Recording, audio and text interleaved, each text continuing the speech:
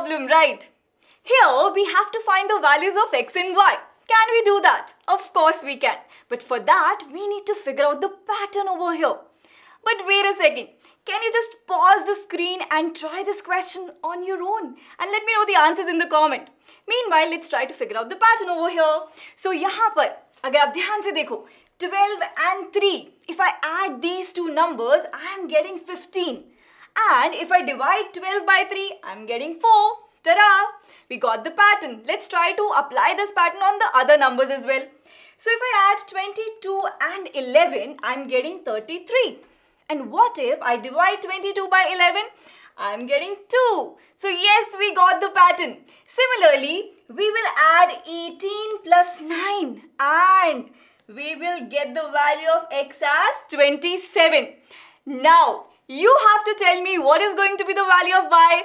Comment below.